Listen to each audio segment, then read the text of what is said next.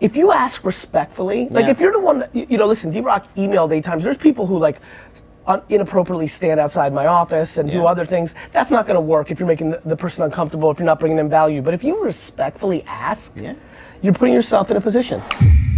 Hey everybody, so we continue our series of interviews here at Cannes. Thank you for everybody listening on the podcast, anybody watching on video. It's been a good start. I'm in day 2 here, and we continue the process with a gentleman that I admire quite a bit. As most of you know, I rarely have individuals on my show that I'm actually actively doing business with, because I always think it's a tough spot for them, it's a tough spot for me, for the audience. But what I've noticed over the last year or two, when you go macro or micro with it, at the end of the day, what I'm most passionate about is educating the audience, giving them insights, and sometimes there's a huge advantage of being up close and personal. And I've seen this gentleman push the envelope in the short period of time we've been in the trenches. We've known of each other for a long time. We've worked with Pepsi Co., with Mountain Dew, with Pepsi in different ways. We're now very involved at Pepsi Blue Can on the digital side, and this gentleman is at the helm. Todd, why don't you tell the Vayner Nation who you are, what your title is, and then we'll get into the show. Yeah, sure. I'm Todd Kaplan. I head up the Pepsi brand in North America. And I've been working at PepsiCo for a number of different years in a variety of different functions. As you know, we rotate around on the marketing side, and have done everything from Mountain Dew to branded entertainment to sports to most recently our water portfolio, where we created and launched 2 new brands, Life Water and Bubbly, and then now on Which Pepsi. is massive. It's massive. It's really work. It's exciting. It's Todd, stuff. a lot of people who watch and listen to my content are entrepreneurial, but as my career's evolved into the marketing landscape, I get way more DMs and emails and LinkedIn's about, hey, I may want to run a brand, or, I think you know this personally, when I talk about buying orphan brands long-term. I'm still working on Mug Root Beer, so we'll talk about that off camera.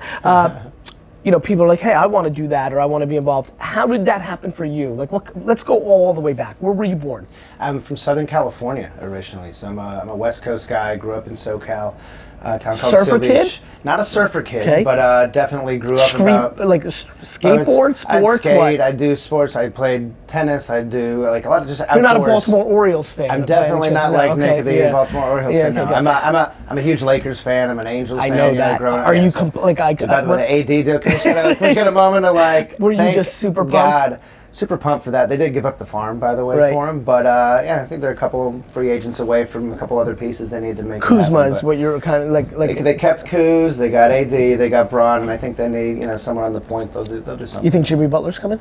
I've heard Butler. I've heard Kemba. I've heard a variety of things. I don't know where. But you're excited. I'm excited at least. That's your squad. That's my squad. How old are you? Lake Show. I'm 40. Right, so Magic. Growing up, Magic, Kareem, and then Shaq, Kobe, the whole deal. Like that's in my blood. Basketball's #1 for you? As far as viewing, yeah. And then? Yeah, basketball, and then I'd say.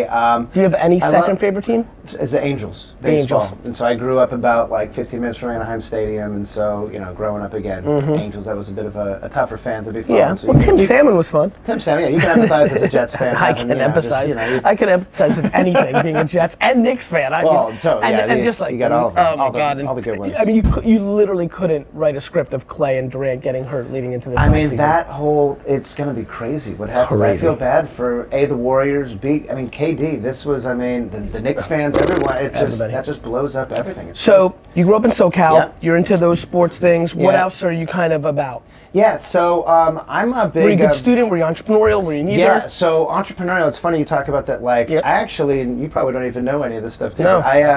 I have a very entrepreneurial knack as well. Like that's actually one of the reasons why I think, as I look at now, I see your creativity. Yeah. Like out of all the people we work with, like there's a level of creativity that is obvious to me, which a lot of times I do associate with entrepreneurship. So it doesn't stun me. Go ahead. But it's not just creativity. It's connecting it to just getting shit done, moving quick, making it happen. And so entrepreneurially, so I grew up in Southern California.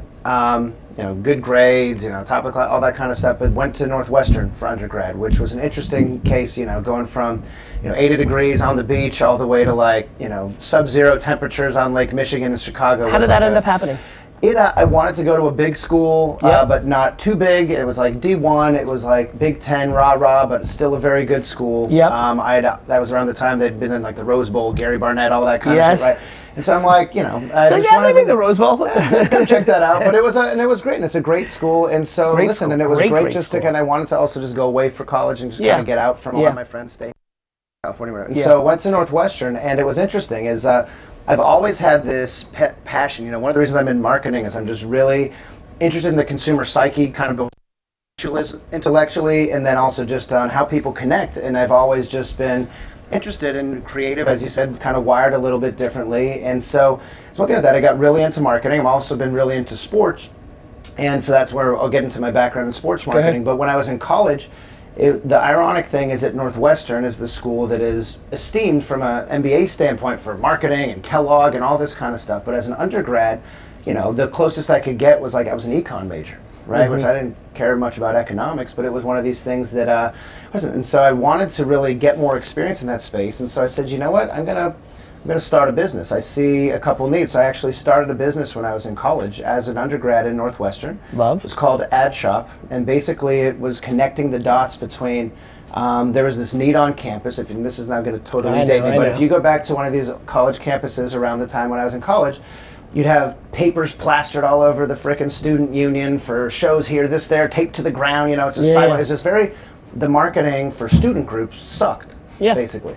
At the same time, you have people who are interested in marketing and getting into advertising marketing, and people want to say, well, what's your portfolio? What have you worked on? Connecting those two dots together, saying, there's probably some people here who want to get their feet wet. There's also a need to kind of be more effective and targeted. So we started this thing as kind of the first advertising agency for student groups on campus, and the thing just blew up. It started growing. By the end, by the time I graduated, I had a number of people in this organization. We were written up by the Chicago Sun-Times. We had clients in local Evans. It became a thing. And so Did you pass it on to somebody? So we passed it on, and it became a thing. And then separately, and saying, I'm kind of getting interested in this idea of just, leading and being more of an entrepreneur. So my senior year, I did kind of more of a for-profit, kind of one that was this thing called the Campus Pipeline. Was about kind of targeting college students with advertising, with local businesses, things like that. So definitely. You ideated on top of the original idea. Yeah, and just to kind of take as a kind of a spin-off sort of thing. And so, but it also gave me a lot of experience in just kind of, leading big teams. I've always been kind of very involved, even, again, in high school, leading big groups, all that kind of stuff. And so, as you think of some of those things formatively, and then also just as I think of the type of experiences that led to my career, when I was a junior, I interned at the U.S. Olympic Committee, as sports marketing was kind of my passion. And so I was very at that point driven. of your life, what did you think you were going to do? You're going to run marketing for the Lakers? How did you think about it? It was more a matter of, I knew sports was something I was passionate about. Marketing, I really started to really hone and all that. And I'm like, and this was, again, not to date me, but the internet, the way that the job sites, all this, it wasn't as easily accessible. Don't worry, I'm older than you. So I know, so it's fair enough. They still like me, so don't worry. All right, good. But so literally, and it's funny, if you were to ask my college roommate, he would always tease me about this, but my senior year, I sent out about 300 resumes, the article that was on circuit, all this kind of shit. I sent out to every sports team, agency, this kind of sponsor, just saying cast a net, see what's up, proactively, what's going nets. on. I believe Wide net. And then I got an unbelievable response. Did the Baltimore response. Orioles reach out to you? Not the Baltimore Orioles, sorry, Nick. But sorry. But I got a ton of interest and offers, and as we were kind of going through it, and it was just a really good experience. And so I ended up. Do you remember some of the offers? There was a variety. We were talking to it was everything from IMG all the way to the every sports team, and a lot of the coming out of college. It's also where do you want to move? Where do you want to live? Yeah. Going back to my SoCal story, I was freezing my ass off in Chicago, and so You're I'm done with this experiment. I have to get back to California. Yeah. And so one of the really interesting ones that came up was a sports marketing agency that was in the Bay Area, where it was called MillSport at the time, and Visa International was their client. And so it was basically to lead Visa's Olympic Games and all their global sponsorships. So I moved back to California after undergrad, lived in the Bay Area, which was awesome. What year is this? This is 2000, class of 2000. Yeah. So right before 2000. Yeah, so right as the dot-com and right before 9/11. So you thought you were going to the paved streets of gold? A little bit, yeah. Right? So right? It was crazy then. A little bit. It was a little and crazy. And was it April 2000 when it melted, or was it April 2001? I always try to remember. Do you remember you graduated in that class of 2000? Yeah, Had a the lot of people, dot-com bubble already just bursted, or was just, it another year? It was just after, because I had gotten a lot of, there was, you know, April 2000. There was a lot of people who were coming, you know, a lot of these .coms, a lot of these people were reaching out at the time, similarly, right, like looking for top sports.com worth $40 trillion. Yeah, there's this, that was, what was it, the pets.com sock puppet on the Super Bowl, right, all that kind of stuff. And so, so literally. Right, so as you're kind of on your way to graduation, the world is unbelievably frothy. Oh, I'm like, it's like right now. Well, it's like, yeah, I'm thinking like, dude, easy, killing it, we're gonna go get this thing. And also it was April less 2000 .com bubble bursts. Yep. You're going to the so you go to the Bay Area right as everyone's like frowning. Right as it's kind of like, yeah, what's going on out here? And then, yeah, so I started with Visa, working for Millsport, but I worked in-house in Visa's headquarters down in Foster City. Got it, makes sense. And it was really cool getting exposure, so doing everything from working on, you know, worked on the Sydney, Salt Lake Olympics and the Athens Olympics were the main ones kind of, you know, getting ready that we did, and did everything from managing a huge on-site thing in Athens with all the former Olympians called the Visa Olympian Reunion Center, all the way to just, you know, the comms and everything in between. And just, it was a really great experience because also for that stage of my career, being straight out of college, the team there was very senior level, and getting exposure also at a global business because it was a global sponsorship. I also worked on like Rugby World Cup and things that were going on in Australia and New Zealand, all this. It was really a great learning ground to just Were you a cliche American being like, what the hell's rugby?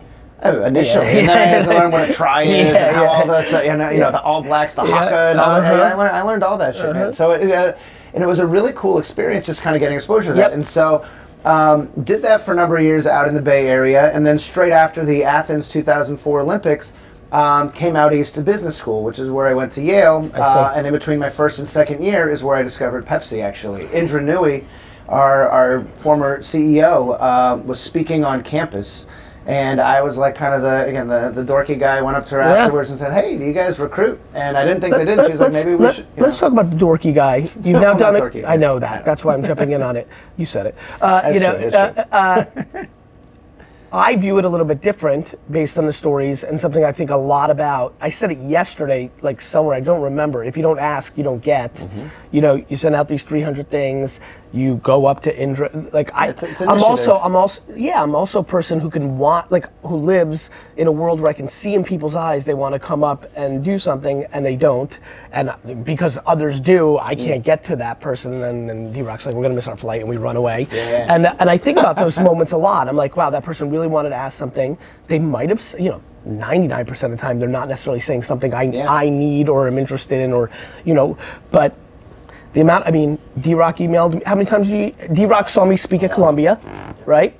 Thought it was interesting, and emailed me 8 times before I answered, right? And now is, you know, in the south of France. And so, and here we are. You know, and so, you know, that, no, but you're right, there's something. Yeah, no, listen, a lot of times when I'm doing this, like, obviously I love having you on the show, but I'm desperately worried about everybody listening right now. And like, it's a second example, and I just feel like people need to, you need to ask, like, if you ask respectfully, like if you're the one, you know, listen, D-Rock emailed 8 times. There's people who like inappropriately stand outside my office and do other things. That's not gonna work if you're making the person uncomfortable, if you're not bringing them value. But if you respectfully ask, you're putting yourself in a position.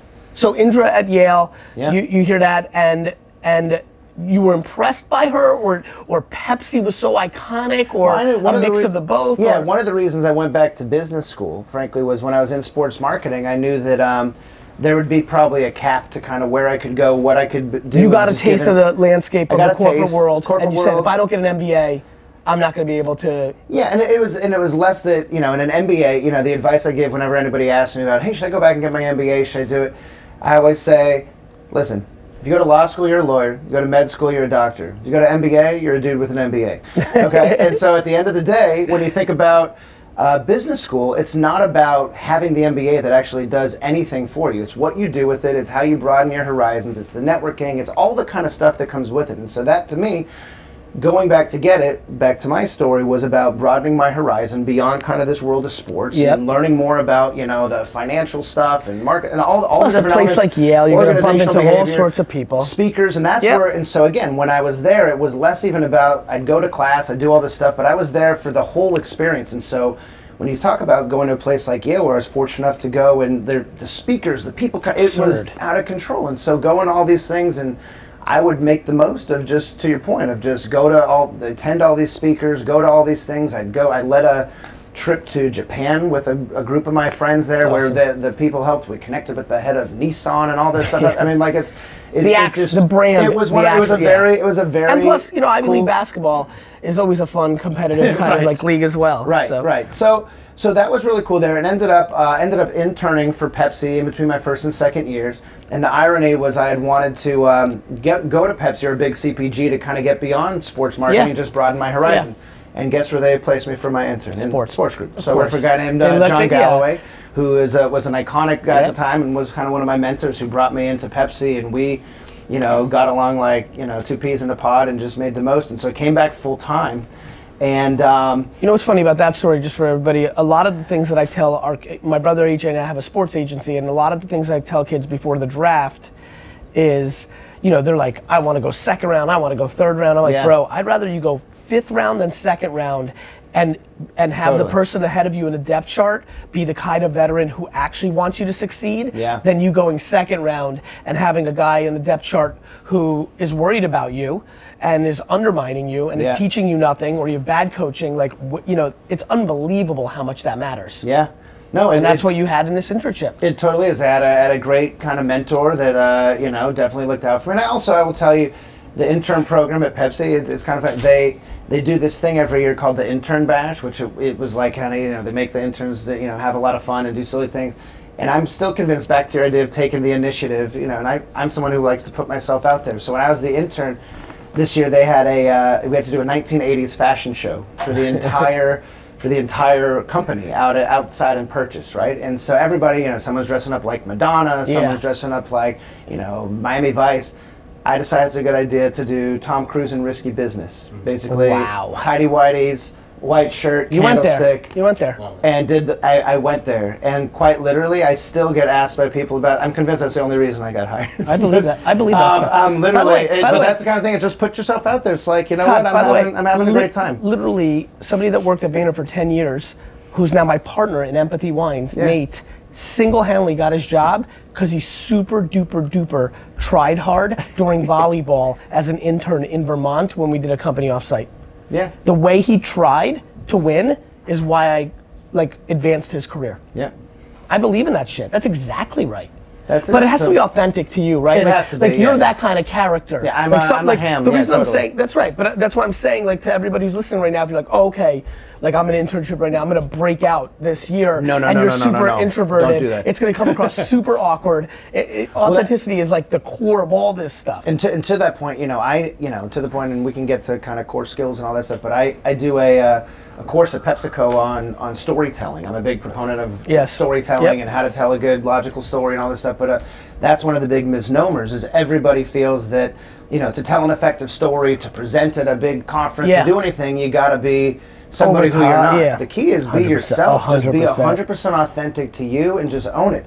You know, don't try to be what you're not, and just figure out how to lean into it. You know what? To make this point, I'm sure for you and I, where we share a lot of this, you know, charisma over the top, like, there's a lot of times where we knowingly know some of our energy is detrimental given the context. Totally. And you try to tone it down, but even that is not going to necessarily be who you are either. Totally. I mean, there's places where on stage, it's great that I'm like cursing, whatever, but you know, in small meetings, sometimes like that, it's just like, that's not going to play. Yeah. But I'm still going to do it because that's just like most comfortable. Let's segue. Yeah. I'm fascinated by challenger brand being a number, you know, you were not, you know, some of the stuff that you're getting heralded for in the last couple hours here announced, some of the cola stuff, like this, the Pepsi challenge is one of the most iconic things of all time. Like, nobody listening right now is confused that Coke, Pepsi is like some of the most interesting banter in business. Yeah. There's not that many places where you have such a dominant 1 and 2 that it's almost fun to watch Ali and Frazier fight. Yeah. But you happen to find yourself in that world. How is that? How do you think about that? Yeah. How have you, when you're talking to predecessors that have run the business, have you leaned more into, I'm going to punch you in the face? Have others been more passive? Have you been more aggressive, or vice versa? When you kind of got signed up for the gig, moving, like, what was your initial thoughts versus the reality? I'd love to get a state of the union of all the stuff. Yeah, no, totally. Because it's interesting coming into this role on Pepsi. From my previous role, which was, again, also very entrepreneurial, starting new brands on water and things of that sort. Coming from that environment into the mothership, right? This is the name on the door, all eyes, lots of feedback, lots of when you're innovating on water, people are curious but not watching every sneeze and crossing every T. You go to Blue Can, and I'm painting the picture for everybody listening. They're, by the way, for everybody listening, as an innovator on Vayner side, I always tend to like to work on things that are a little more under the radar because it could be far more creative.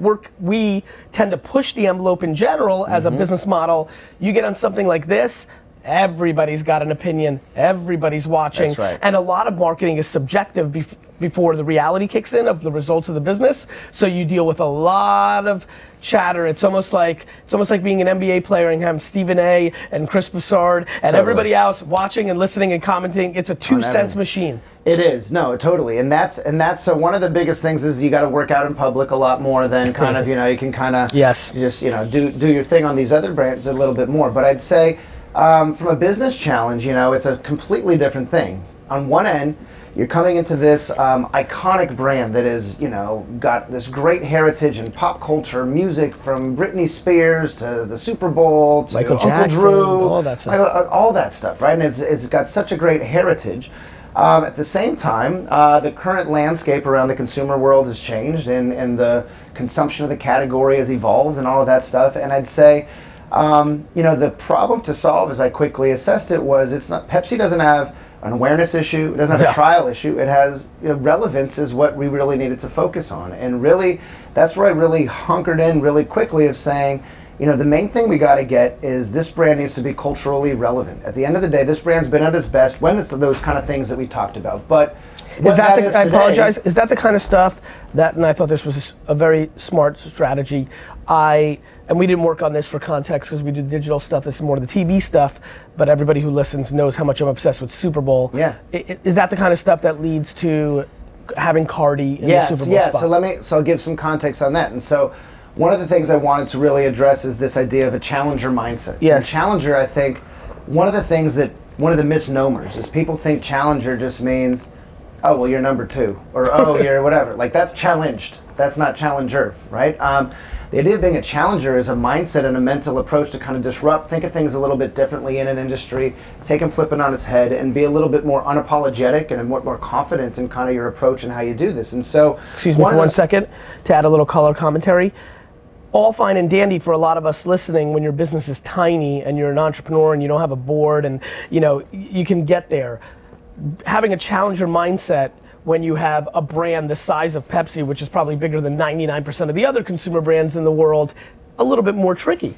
Yeah, no, definitely a little bit more tricky. And so one of the first kind of things as being a challenger brand is you really got to acknowledge your place in the world and have a kind of a healthy self-awareness for your brand. And just even culturally, and we can talk about culture and all that, which I'm a culture junkie as well, but I don't like things that feel like advertising, right? That's like very, this idea of brands coming out with brand messages. I'm speaking to you as a brand, whatever, without any cultural acknowledgement of my place in the world, things I care about, whatever that is. And so starting from the standpoint of Pepsi has had this, one of our most frequent consumer interactions that we're most famous for is probably not our most proudest moment. And it's the situation when you go into a restaurant that pour Pepsis, somebody orders a Coke, and quite literally, the server apologizes for serving Pepsi. Is Pepsi okay? Is Pepsi okay?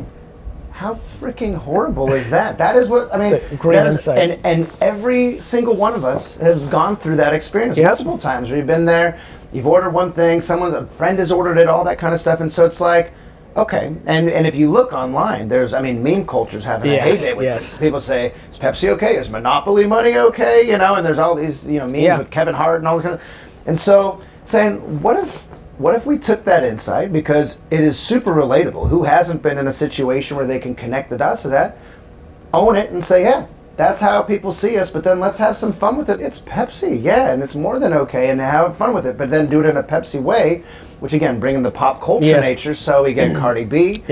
Okay, right? You get Lil Jon, okay, right? And then Steve Carell, and you have this wonderful kind of dynamic where we're just like, now we're getting somewhere. There's a fun little way, and you can get the Super Bowl-ness, which we should also talk about. I'm a huge believer in the Super Bowl as a great platform to go bigger and broader and all that stuff. And so that was kind of the genesis of that whole concept, that we really think, you know, it really helped kind of reframe the discussion for Pepsi around this challenger mindset and put us on the map. Combined with that, then this past year, the Super Bowl, you know, where it took place in Atlanta, which was like a gift from the gods, given our competitor is Atlanta. And it's not just because, like, oh, company to company, we're going to have a little corporate thing. Culturally, in Atlanta, Coke like runs in the veins of people. Like, it is like a emotional. It pours out of the faucet. It is literally a deep-rooted thing. And so saying, okay, we normally go into a market, and I didn't say it like the okay, I was just saying okay, but okay. We're going to go into a Super Bowl market. Typically, you know, we're the sponsor of the NFL. We go into Super Bowl, we beat our chest, say, official sponsor of the Super Bowl, whatever. I'm like, we can't just like run the same play. We got to have a little fun with this. And so to say, okay, if there's Pepsi signs all over Atlanta, these Atlanta folks are going to be like, what the hell is going on? And so what we ended up doing is leaning into that cultural insight and saying, we bought out of home over the entire city. And so we had billboards that said, Pepsi in Atlanta, how refreshing. Hey Atlanta, thanks for hosting, we'll bring the drinks. You know, and had a lot of fun with these very Pepsi-centric forward things that quite literally just putting up the out-of-home alone generated hundreds of millions of earned media impressions. People writing stories, people were tweeting like, what the hell? I feel like I'm getting invaded right now, you know, and at the time, you know, even who was about to be in the Super Bowl, all the people in Atlanta, they thought the Saints were coming in, they thought, they're like, what the hell is going on here? Pepsi in Atlanta, and they got a lot of interesting buzz. And so seeing all that a couple weeks before the Super Bowl and all the traction that was getting, we're like, all right, well, we want to make sure people know we're not being mean-spirited. We all did it on the up and up, and whatever. And so we're like, we got to let everybody know that, hey, we're grateful for you to host the Super Bowl. And so we came up with this concept called the Cola Truce. And it's a pretty fun, also kind of instigative challenger thing we ended up doing, where essentially for anyone who's been to Atlanta, the World of Coke is this iconic kind of you know, landmark they have. It's a museum of all the things, and they host big events and whatever. And right out in front of the World of Coke is a statue of their founder, John Pemberton. And he's holding out a glass of Coke, greeting you as you walk in, you know, sharing a Coke with the world and all that great stuff. And so quite literally we said, what if we created a statue of our founder, Caleb Bradham, and we got them to, you know, have a nice little cheers moment and celebrate and declare a Cola Truce. Wouldn't that be a cool thing? And so what we ended up doing is we built this statue in record time, by the way, because this was just a couple weeks out of the Super Bowl, and it was just a mad dash to even get this thing done. And we said, but rather than just do it, we're going to engage them. We've never even, back to social media, we've never engaged Real Coke on social media or tweeted it. I know like that's commonplace for brands. Wendy's, look at all these brands. So we said, hey Coke, you know, we'd love to, we tweeted a picture, we think we should get together, you know, whatever. And Coke had just launched this campaign called Together is Beautiful, which is all about unity, togetherness, and I'm like, this is perfect. So it's like a movie. Meanwhile, in Atlanta headquarters, we're going to do Together is Beautiful. Yeah, they're like, Together is Beautiful, peace on earth, we're all coming together. I'm like, perfect. We believe Together is Beautiful too. Why don't we come hang out? And we show them this picture of the glasses. Coke tweets us back and says, of course, welcome to Atlanta, Together is Beautiful. Then we tweet them back with a picture of the full statue in the back of a Pepsi truck saying like, cool, we're on our way. We don't hear anything back from them. And then what we ended up doing is we go there to the World of Coke. We documented this whole thing. And we walked in and quite literally we said, hey, Coke just invited us over here. You know, can we get this cola? We're trying to declare a Cola Truce. And they absolutely kicked us off. They're like, you can't be here. We were told, instructed not to let you on the property, blah, blah, blah, blah. I'm like, okay. And we anticipated some of this. And so earlier that morning, we had snuck in and actually gotten the picture ourselves. And so, you know, for the 10 minutes we could get in there and get the photos or whatever. And so what we ended up doing is we tweeted the photo anyhow and said, hey, we stopped by, looked like you guys weren't that into it. Doesn't feel very Together is Beautiful. But it's okay. We stopped by earlier this morning And then we actually flipped it and said, hey, you know what, we want to declare a cola truce for the day. Anybody who tweets the hashtag cola truce and a picture of them cheersing a Coke and a Pepsi online, we're going to donate a meal to the city of Atlanta to people in need. So again, this is all about being gracious to our hosts and saying, hey, Atlanta, we get you. We want to do some good for you. And so really the thing instantly trending, took off like a wildfire, got a ton of buzz, earned media, social, and was really, really fun and exciting. And people were tweeting pictures of them cheersing, people making dance routines up. You know, it just became a whole thing. And so all that together with the Pepsi OK, with the out-of-home, just was a really fun, just kind of re-energized a lot of the brand, you know, just out of one of our biggest moments, the Super Bowl. So as a human, what apps, talk to me about Netflix, social, this is Todd the man, forget about the executive. Netflix, social media, like what are your consumptions right now, knowing that you love culture? Obviously we're wrapping up here, and so we'll have to do a part 2 at some point about like culture hacking and what's happening. I want to get in on that for sure. But for you as a man, like what Instagram, Snap, you know, what Netflix shows do you watch, if any? Yeah, Netflix it's funny. We I haven't gotten as into kind of like the full-on binging, because right now when I get home, Amazon Prime, anything, or you just like when you get home you watch sports? I typically watch a lot of live sports. Yeah, and I get a lot of ESPN, that kind of stuff. By the way, I have no binge show either. I definitely will dig around on Netflix, but I haven't been as Are you a documentary guy? I can get into some of that stuff now and again. Stand-up, I definitely like a good stand-up every now and again. Movies, I watch a lot of movies. What about social-wise? Instagram, Facebook, Twitter? Social-wise, you know, I think Twitter, I think Facebook, Instagram, all the kind of the standard kind of things I'm interested in, I'd say, but I'm not as active, you know, for me, and it's interesting, like I'm not as much of a live in public kind of persona, you know, just, you know, and all that kind of stuff, but I definitely, it's funny, I consume a lot of them, but I'm not necessarily out there, you know, so I consume a lot of Instagram, but I actually don't post. You know what's funny, I don't know if you know this, you know, I don't share any of my family stuff at all. Yeah. And both of my main careers, both wine and now marketing, social media, I know this because I know myself, obviously. I never drank beer or alcohol in college or high school. And had I not had a family wine business, I don't know if I've ever would have drank alcohol in my life. I mean, if you go through high school and college not drinking it, it's not in your culture. You know, and obviously I was born in the Soviet Union, everybody was dying from vodka, so my mom like really demonized alcohol. And then social, like I get it. I'm pretty convinced that I currently would be, if I was doing something else in my life, would not be, I would consume, but I would not post, which probably sounds funny, but if you look at the content I put out, it's my business life. It has nothing to do with my life. I also just think it's such a fascinating, even just going back to studying the human psyche and why I have, like, you know, we have friends and people we know who just, they post everything they're eating, everything, whatever. My kid won a baseball game all the way up to everything. And, and at the end of the day, like, and that's all good and fine. And that's what a lot of it's for. For me, you know, I'll post on like, hey, happy birthday, that kind of stuff or whatever, but I'm not as, I'm thrilled they post, because the one thing that clearly we share, as I got to listen a little bit more, is I want to know why they're putting up the video of their kid scoring a touchdown. I want to know why they're sharing, you know, their Disney trip. Or that's how I basically come up with all my ideas. Totally. Well, and there's just so much rich insight into kind of the human behavior of why and how people are sharing all these things, even back to this summer campaign we just launched with Instagram, right? Summergram, which you know about? Where we've created 250 AR filters, you know, and they're all attached to Pepsi bottles. The core insight of, I mean, Instagram is probably the epitome of this kind of like, look how great my life is sort of behavior, where everyone's seen that iconic photo of their feet on a lounge chair by the pool with the rosé next to their side, right? And it's empathy basically... Right, empathy rosé, there you go. Gotta get that in there. Let me get that but it's and really capitalizing it, saying, yeah, well, if unapologetically, how do you kind of, you know, amplify with these AR effects and stuff? But there's just so many little nuggets like that. Just looking around, mining on social media to really. Let's wrap up with one thing I like watching. Your team dynamics. You know, I do see, you know, the entrepreneurial spirit. Like, I have this quite a bit as a leader as well, which you get a lot of the motivation, the rah-rah, the fire, the thing.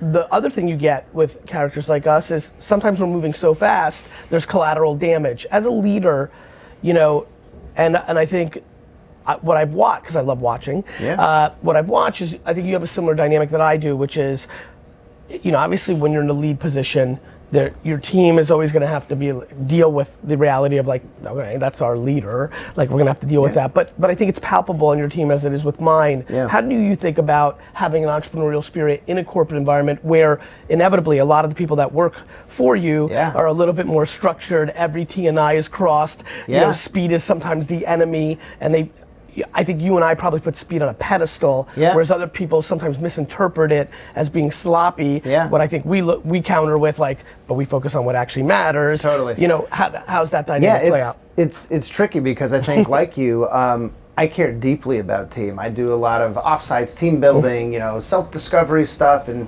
we go do all this crazy stuff and really want to form a bond to really make sure we have a shared vision. I think the first step is making sure everyone is subscribe to like what we're trying to do. Do you get why? Do you get where we're going?